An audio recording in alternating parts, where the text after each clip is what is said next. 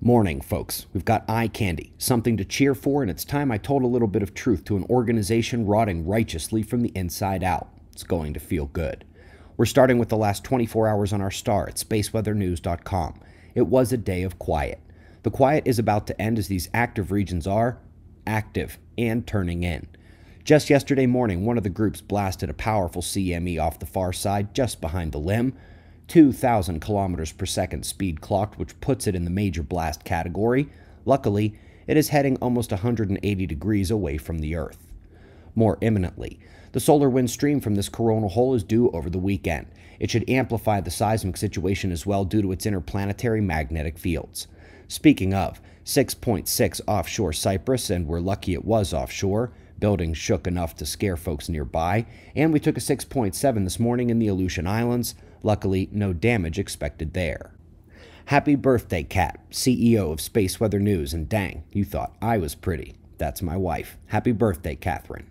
Up next, something they only see with their eyes closed. Chandra thinks everything is a black hole. Seriously. They're telling us here about a mini monster black hole, which is an oxymoron, and no, they haven't seen anything remotely close to be able to make that claim. Literally, a pink blot. They spotted an X-ray signature overlapping a galaxy in the sky and claim it must be a mini monster black hole hiding inside. You are seeing everything they saw here. No wonder astronomy is in chaos. One of the ways they'll try to get past that is with Roman, one of a few programs set for the next decade that will see what they didn't see before. And here, it's hopefully a push forward with the lost light of Hubble studies, the one showing there are no islands in space. Everything is connected. Roman, Webb, LSST, Spherix. Astronomy better be about to change for the better. Quick little shot of something cool here. Repeating shock waves hitting a stellar envelope, creating shock fronts. And there's nothing obvious about what's doing it. Yes, they make some guesses, but truly, it is a bit of a mystery what is sending these expanding bubble shocks into the vicinity of Iris 4A. Now yesterday, you got this video instead of the morning news, and there's a very good reason. I got an email late on the 9th from one of my buddies at NASA, and I had to move fast. No, there's nothing challenging about figuring out the sun is weaker right now, but this crew showed it absolutely, and the email was telling me of how concrete this paper would communicate that fact to the field. Ergo, an amplified interest and importance in the continued ionospheric perturbation. Where is it coming from if the sun is weaker? The answer is the weaker magnetic field of Earth, causing the tropical ozone issues and more. Does it seem like I do this a lot? Make a special video only to have a big name paper come out and complement the underlying concepts a day later? Yeah, those are our friends in high places, letting us know what's coming.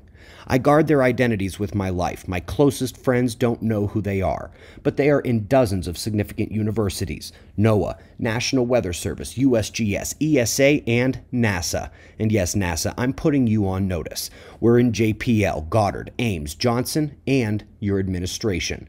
There are observers all over you. You haven't been treating your scientists as well as you should, and some of them are very angry. Your scientists are becoming our scientists. They tell us everything that's coming, like this one a couple days ago. You not taking the temperature of your house, NASA? Then you can expect more of this, and more of this. The complete ass-whooping you took earlier this year. That was nothing. Nothing but inspiration to those in your house already ready to tear it down. They have all been trying honestly for years. They gave you every opportunity to do what's right. Now, it's our turn. And so we cap that off with one of the illuminations of ignorance. How it took this long to functionally express this geophysical energy exchange is baffling, but not quite as baffling as the fact that a bit of misunderstanding caused them to just ignore and neglect it in the models, like it's not happening because they don't understand it. Now goodness, it's becoming clear that like so many of those frauds you watch on TV, these people don't know what they're doing either. Good thing we do. 2022 is the year NASA becomes known for the embarrassing shillhouse it is. And that sentence, it's not mine. It's a quote to me from someone on this list. We're coming. We greatly appreciate your support. If you'd like to watch the pregame, our demolition of an entire NASA climate team this past year, it is linked below. This year will be much, much worse. We've got wind maps and shots of our star to close. Subscribe and we'll do this all again tomorrow. Right here, but right now at 6 a.m. in the new Valley of the Sun.